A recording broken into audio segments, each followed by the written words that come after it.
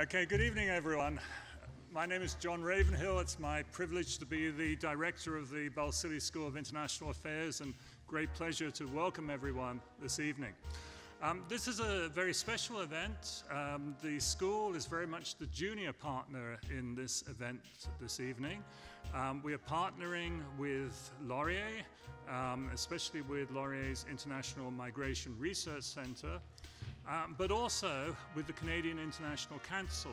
And why this is very special is that the Council has just relaunched in Waterloo, and this, I believe, is the second of their events. And our speaker this evening is going to tell you a bit more about the Council and its plans for the Waterloo region. So that's all I'm going to say this evening, just a very warm welcome.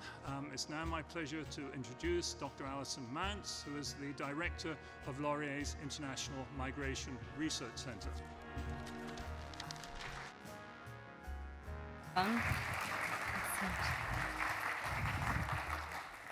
Hello, good evening, welcome, and thank you all so much for being here. As John said, I'm Alison Mounts. I direct the International Migration Research Center, or IMRC, which is right upstairs here in the Balsillie School. We're a community of researchers, faculty, students, working here in the local community and also abroad on issues related to immigration, displacement, workers, refugee health, citizenship. So I want to welcome you on behalf of our center and also Laurier University, where I'm on faculty. I also want to acknowledge that we're gathered tonight on the traditional territories of the neutral Anishinaabe and Haudenosaunee peoples. There are, of course, long histories of migration and displacement and struggles over belonging here in this region that are, of course, important to remember when we discuss contemporary migrations and displacements and all of the territorial politics surrounding them. I want to thank those who funded tonight's event and who organized it, including our Provost and Vice President Academic, that's Rob Gordon, the Canadian International Council, which we'll hear more about shortly, including the Waterloo branch and its president, Laszlo Sarkany.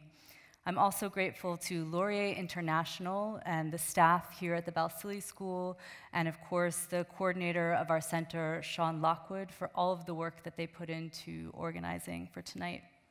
It's really difficult to imagine a more important topic of conversation than the one we've gathered tonight to discuss. Globally, of course, we're experiencing the displacement of a historically high number of people since the aftermath of World War II, when the global community designed the architecture to govern immigration and displacement. And at the precise moment that we're experiencing and witnessing this high number of people displaced, we're also experiencing, of course, a rise around the globe in xenophobia and racism and anti-immigrant sentiments and actions and politics. So these aren't just kind of fringe movements, but things that are making their way into very mainstream government policies and political parties. They're affecting those who are displaced, of course, and marginalized, but also mainstream political parties and the institutions that are designed to govern. So these are issues that affect all of us, and it's important that we come together to find out more information and analysis and enter into dialogue about them. And we're very fortunate to have Ben Rowswell here with us tonight to talk about the issues. Our format is that Ben is going to talk to you, and then we will sit down for a brief conversation and then open the floor, and you'll see there are microphones at the front of the room, and we join you to ask questions, provide comments, and enter into dialogue. So it's my honor to introduce you now to our speaker, Ben Rowswell. Ben was appointed President and Research Director of the Canadian International Council in November of last year. He has 25 years of experience as a practitioner of international relations. He earned his expertise in international security with the UN in Mogadishu, Somalia in 1993 as Canada's first diplomatic envoy, part of the first diplomatic envoy to Baghdad, Iraq, after the fall of Saddam Hussein, and as the head of NATO Provincial Reconstruction Team in Kandahar at the height of Canada's involvement in Afghanistan. Ben has advised top levels of government on international strategy in the Privy Council office during the tenures of Prime Ministers Jean Chrétien and Stephen Harper, and at the Washington, D.C. Center for Strategic and International Studies from 2003 to 2004. But his abiding passion is the defense of human rights and democracy. He established the Democracy Unit of Global Affairs Canada, worked closely with human rights movements as a political officer in the Canadian Embassy to Egypt, and most recently as Canada's ambassador to Venezuela from 2014 to 2017. Throughout his career, Ben has sought to engage citizens in the practice of international relations. After a fellowship at Stanford University that introduced him to the powerful role that individuals can play in global affairs, he pioneered the practice of digital diplomacy at Global Affairs Canada. This same passion led him to join Farhan Ladani in founding software startup called Better Place, which creates opportunities for citizens to engage in civic action through a mobile app. So without further ado, please join me in welcoming Ben Rowswell. Thank you.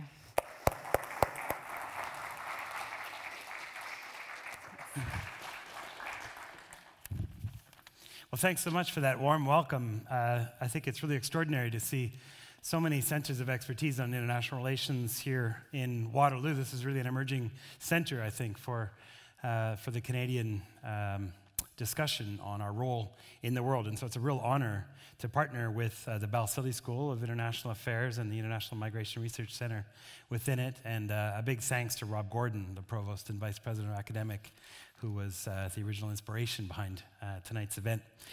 Yes, we are relaunching the Waterloo chapter of the Canadian International Council under the leadership of Laszlo, and we'll be talking shortly towards the end of some future events. But I wanted to start this discussion by explaining the history of the CIC, what it is we do, and why you should all become members. The CIC's predecessor was called the Canadian Institute for International Affairs, and it had its origins in an event that happened 100 years ago. That was the Paris peace talks that put an end to the First World War. That was the very first time that Canada exercised an independent role in international diplomacy. Back in 1919, we didn't control our own foreign policy. That was still run out of London, but we had earned the right through the soldiers that had died, Canadian soldiers that had died in First World War under Prime Minister Robert Borden. We insisted on having our own independent presence at that peace talks. Well, the delegates that were gathered in Paris for that year, from January 1919 to January 2020, when the Treaty of Versailles was signed, came to be increasingly concerned over the course of that year at the scale and severity of the international challenges the world was still facing even after the war had ended, on the one hand, and the isolation, the distance that most Canadians felt from those trends. Those obviously had drawn us into a very bloody conflict in 1914, and many Canadians lived under the hope that we wouldn't be bothered to that extent, that we wouldn't be drawn into the world's conflicts again. But the Versailles delegates sensed that that was not likely to be the case. And so when they returned to Canada, they established the CIIA in 5 cities across the country. The goal was not necessarily to shape decision-making in Ottawa, but rather to engage the Canadian public on issues facing the world and to increase our level as citizens, our level of knowledge and information, and our ability to parse what's happening in the international system. Now we have 15 branches from coast to coast in 7 different provinces and 1,500, close to 1,500 members. In those early years, the 1920s and the 1930s, some of the principal issues being discussed by CIIA chapters across the country was the rise of 2 disturbing new ideologies that presented alternatives to liberal democracy, that were gaining currency in some of the most important countries in the world with frightening consequences for international relations, and which potentially had the potential to gain some currency in Canada as well, because fascism and communism had deep roots in countries that were not that dissimilar to Canada. To honor that tradition, 100 years later, I would like to use this opportunity to share my concerns about another ideology that has taken root in many countries around the world that are similar to Canada, and which has the potential to also take root in Canada if we're not careful. That phenomenon, we could debate what the term could be. Populism is the term that I will use. I know that it's a contested concept, and there's many different ways of understanding populism. But I come not so much as a scholar as an observer in my international experience, having seen a system by which aspirants to political power compete for that power, the relationship that they attempt to establish with individuals of the country, and the way that they exercise power once they gain it. I believe that there's a coherent system, a coherent set of techniques that can be observed in countries of very different geographic locations and very different policy prescriptions. So there's a populism of the left, a populism of the right, and many other forms of populism that all follow a very similar logic. And that's why I would argue that we should consider them a single ideological phenomenon. I will also go on to argue that in spite of the impression that populism might be consistent and perhaps even helpful to democracy, since it refers to the people and democracy is about giving power to the people, that in practice, and it's always practice that matters more than theory, populism is inherently anti-democratic, that in the populist systems, certainly the one that I observed in Venezuela, and in the trends that we're seeing in other countries that have adopted populist rule, the outcomes tend to reduce the power that individuals have over the politics of their country and their ability to influence who has power and how it's exercised. And to that end, I'm going to argue that populism is inherently anti-democratic. Let me turn to Venezuela, which is the case where I've had the deepest experience. Venezuela is an interesting country for Canadian citizens to think about, because while it's in a very different place from where Canada is right now, and thank God from our perspective that we live in such a different situation that what most Venezuelans have to put up with now, the countries are actually quite similar in many ways. They're both established in the 19th century. They're about the same size population, about 35 million in both countries. They're both countries that have been marked by high levels of immigration, probably more so focused on Europe in the case of Venezuela. There's less of a diversity of sources of immigration to Canada, but it's a country that's very much built on immigration, and of course, with a lot of that immigration displacing a native population, which also coincidentally is almost exactly the same size as our native population, about 3% of the whole. Throughout most of the 20th century, Venezuela was also a model of political stability and economic prosperity, the most prosperous country in all of Latin America, and the most democratic nation of South America, certainly since the 1958 revolution that put an end to military dictatorship and ushered in a democratic era in Venezuela that was the envy of the rest of Latin America. Venezuela more or less overthrew the military yoke under which all Latin American countries labored through most of the 20th century, a full generation before any other Latin American country, and as a result was the lodestar for democracy and human rights in all of Latin America. Whenever there was a military dictatorship that would crush a human rights movement in other countries and those activists would flee into exile, they would invariably travel to Caracas. And the memory of Venezuela hosting so many human rights and democracy activists over the years is very much alive and well in other Latin American capitals, where some of those former activists have gone on to become presidents and foreign ministers. One of the reasons why you're seeing such a surprising degree of support for the democracy movement in Venezuela from across Latin America, with some notable exceptions, but the vast majority of Latin Americans have spoken out in favor of the democracy movement in Venezuela. As a result, there's a nostalgia for a time when Venezuela was a leader in democracy and human rights.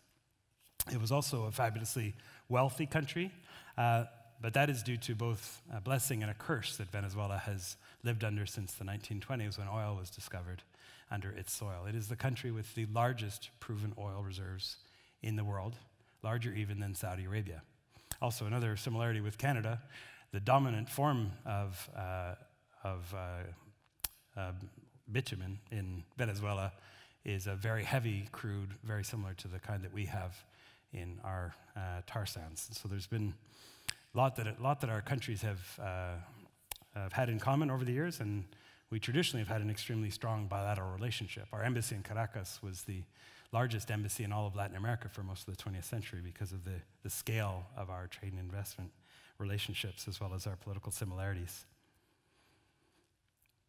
The big difference, I would say, in economic terms, is that where Canada relies on the sale of oil and gas for 3% of our national income, in the late 20th century, Venezuela relied on it for 75% of their income. And that made them extraordinarily vulnerable to the vagaries of the international oil market. In 1973, when the price of oil shot through the roof, Venezuela went from being quite a stable, prosperous country to being one that was fabulously wealthy and that almost didn't know what to do with all of its oil riches. Under the progressive, left-of-center leadership at the time of a president called Carlos Andrés Pérez, there were very grand schemes laid to educate the population, to send the cream of the crop of Venezuelan high school students abroad to study in international elite universities in the United States and the United Kingdom and elsewhere. There was attempts to launch very ambitious social programs to return some of the oil wealth to the poorer parts of the population. And there were attempts to reduce the reliance on oil, for example, by creating a massive hydroelectric project, the largest in South America, in the southeast, in the jungle of the southeast of the country. Unfortunately, that oil boom was short-lived from a Venezuelan perspective because in 1982, this pendulum swung very dramatically in the opposite direction. We had a recession in Canada in the early 80s. It was nothing compared to what the Venezuelans had to endure when the average price of oil went from $79 a barrel to $9 a barrel. It was an economic shock along the lines that it had never seen before in its history. And it created, first the boom and then the bust created tremendous social problems. The boom created a mass urbanization where all of a sudden it didn't make economic sense to be a farmer or to be running small businesses in the countryside or in the smaller towns of Venezuela. And there was this massive rush to the capital, with Venezuela booming to the size that it now enjoys at 6 million. It's about the size of Toronto. But to house that many people in such a short amount of time overwhelmed the infrastructure of Venezuela. And so the vast majority of that population lived in shanty towns in the hills around Caracas. They created a new class of Venezuelans, the urban poor, which hadn't existed in significant numbers up until the 1970s. And of course, as in any economic crisis, it's the poor that suffers the most, and that population suffered tremendously in the 1980s and the 1990s. This was also a time of some significant economic orthodoxy across the world. This was the years of the Washington Consensus, and so some of the policies adopted by the Venezuelan governments in the 1980s placed an inordinate faith in the power of the market to solve certain deep-rooted social and economic imbalances. Mistakes were rife in this period, and in 1989, they prompted an extremely violent event, which was called the Caracazo. This was prompted shortly after a left-of-center government was elected, and shortly after the incoming president was briefed by the scale of the economic challenges was facing, very suddenly adopted quite a strict policy of macroeconomic stabilization as proposed by the IMF and the World Bank. And one of the measures that he introduced was to triple the cost of gasoline. Gasoline had been more or less free for the population under the logic that we're the largest oil-producing company in the world, and therefore oil should belong to the people. The oil industry had been nationalized many, many years before. So when the price of oil tripled, it created riots in some of the distant commuter bus lines servicing this extended population outside Caracas. All hell literally broke loose. It took somewhere between 10 days and 2 weeks for order to be established in Caracas. And in that time, a minimum of 300 people were killed. Some claim there was as much as 2,000 people. Essentially, law and order completely collapsed. That left quite a scar in the psyche of Venezuela. And while liberal democracy continued for 10 years after that, with an alternation of governments each introducing policies to try and address some of these deep-seated economic and social calamities, there was something broken in the political mindset of Venezuelans. This was a society under tremendous stress. And as succeeding political parties being elected through free and fair elections proved unable to come up with a set of policies that would restore some stability to the economy, there was increasing dissatisfaction with the existing political system. Not unlike today, the effects of this unequal growth and the instability that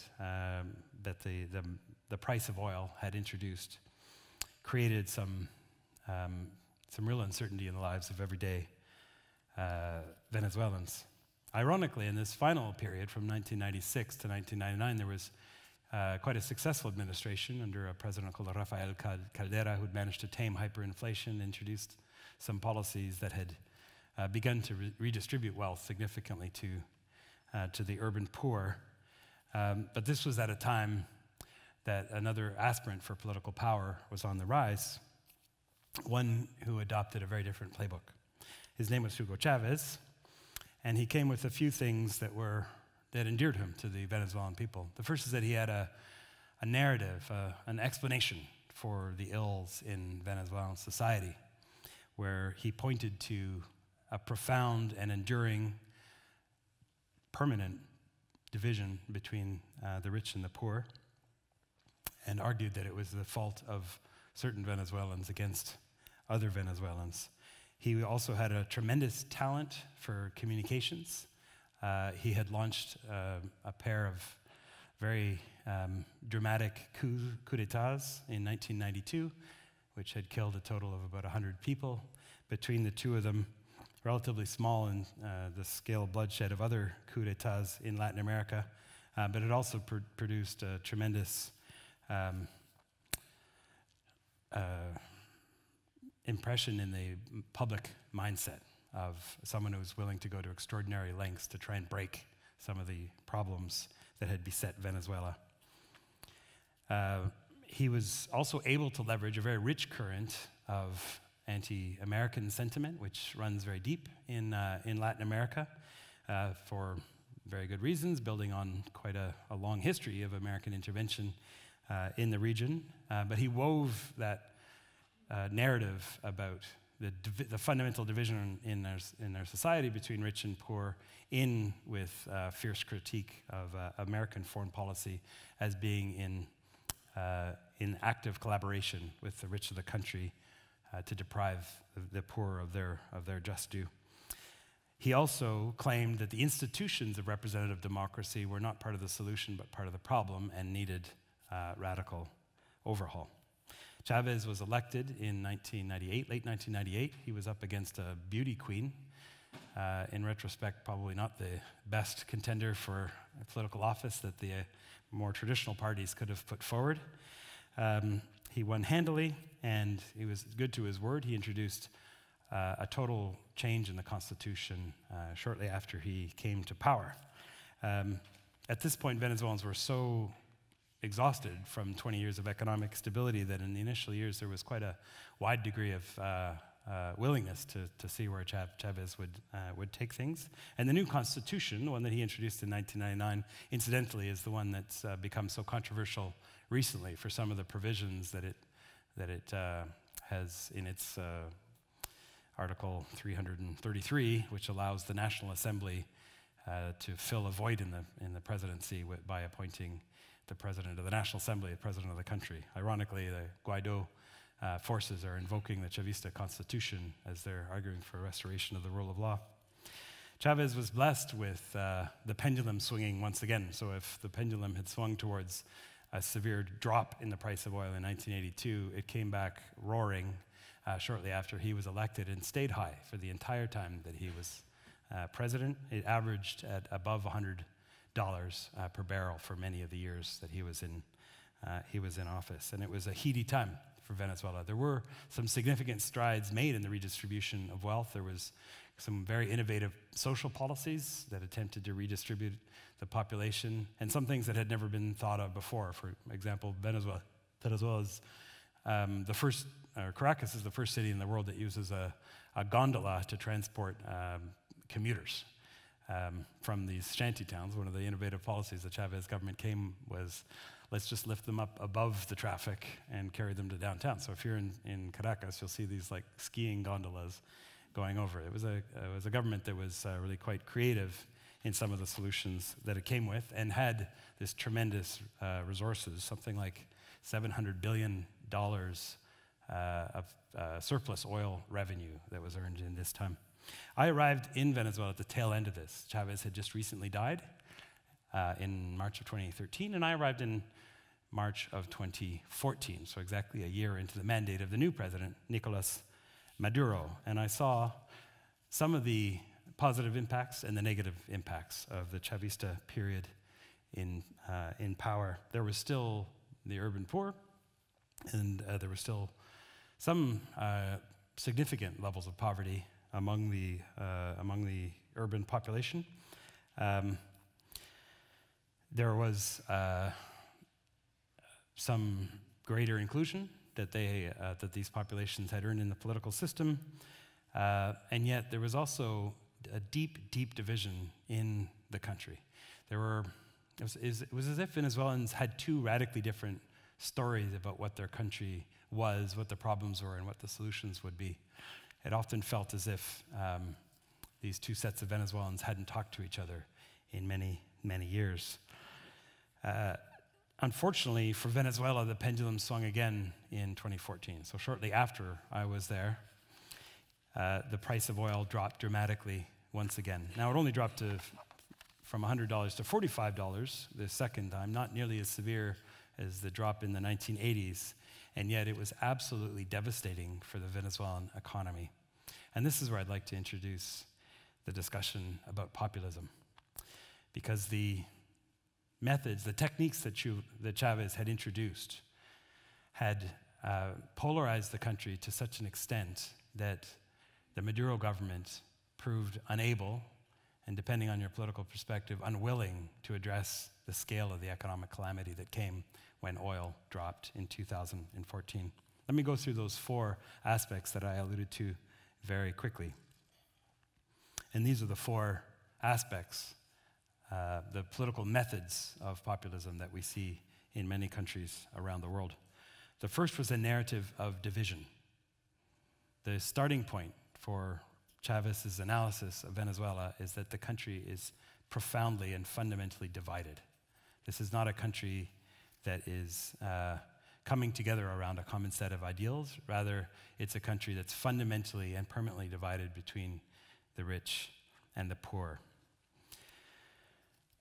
The second element is this obsession with communications, which had created a strong bond between Chavez and many of the individual voters in Venezuela. He was one of the first recent world leaders to invest very heavily in communications, originally in television. Chavez was famous for being the television president. He would host a weekly television news program, or television program where he would host and he would receive guests every single week. It was called Allo Presidente, and it would take 3 or 4 hours, and it would be broadcast on every single TV screen across the country. This, at first, seemed to be just a novel way of communicating with the population, but over time, it actually became the principal venue for significant decisions that the president would make. He would govern on television. He was a phenomenal entertainer, and when you're actually seeing a president make decisions live, sometimes life and death decisions, it turned out to be pretty riveting television. It got to the point that many cabinet ministers wouldn't be able to secure time with the president unless they showed up on the television. And so cabinet ministers would come with their briefings about what was happening with the hydroelectric dam, or issues related to the Aboriginal population in the South, or the foreign minister would come in and talk about a dispute with the United States, and he would have his discussion with the president live and on TV. I suppose you might see it as an act of radical transparency. Once Chavez actually made preparations for war on his television program, and there'd been a spat with Colombia. He called his Minister of Defense and Chief of Defense Staff onto the show and gave them instructions live on TV to start preparing plans for an invasion of Colombian territory by air, sea, and land.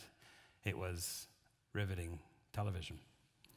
And yet, there was a concomitant reduction in the amount of policymaking that the government was doing off-screen. Most of the actual work of the governing of the country was being conducted on-screen. And as a result, Chavez was able to establish this direct contact with the population. Now, it's relatively common for politicians to want to establish that kind of direct discussion with voters, and to have a narrative that they attempt to impose on others. What seemed unique about Chavez at the time, and we've since seen as quite common to populist leaders of all stripes, is that he would consistently turn the attention to topics that were extremely divisive in Venezuelan politics. He would come back over and over again to hot-button issues, knowing that they would further divide the population. One of them was the Caracazo, so I referred to that traumatic event that Venezuelans had experienced in 1989. There were quite a lot of human rights abuses connected in that time, and there were NGOs that had compiled long lists of arbitrary disappearances, of murder by police forces, of seizure of property, et cetera, et cetera. Those NGOs, however, were frozen out of government and were hounded by the government, while President Chavez would continually revisit the horrors of 1989, rather than trying to address them and introduce justice and help the society and move on. In other words, what he attempted to do is to reopen the wound of the Caracazo over and over again. After mass protests in 2002 that were ultimately taken over by coup plotters associated with the Chamber of Commerce, there was a 2-day period in which there were pitched battles, military battles, which Chavez ultimately won and returned to power. So another extremely divisive event in Venezuelan politics. During that 2 days of battle, urban battle, as the Chavista forces were attempting to regain power, there was famous footage of a shooting incident on a bridge over a very busy intersection in downtown Caracas, which resulted in the death of 11 people. The video footage is extremely ambiguous, and both sides claim that the 11 victims were on their side and were shot by the other side. These cases were never brought to justice. Rather, they fed into the president's weekly television programs for the subsequent years, reliving the trauma of that movement over and over again. Populists have a tendency, in other words, to burn the middle ground. There is a point to the communications, the heavy emphasis on communications, which is to establish an emotional bond between the part of the population that the populists appeal to with the charismatic leader. And part and parcel of that is also to create an emotional reaction between the part of the population that is being demonized by the charismatic leader. Either emotional reactions serve the interests of the leader, because it places the charismatic leader at the center of attention in the country. Whether you love him or you hate him, you're talking about him, and he is setting the agenda. The third element was the tendency to blame outside forces. In the case of Chavez and his successor Maduro, his frequent invocation of the ills of the United States. When I was there, it was in the period of time that Barack Obama was president, and there was not really a week or 2 weeks that would go by without some fresh news of a coup that had been plotted by the U.S. Embassy.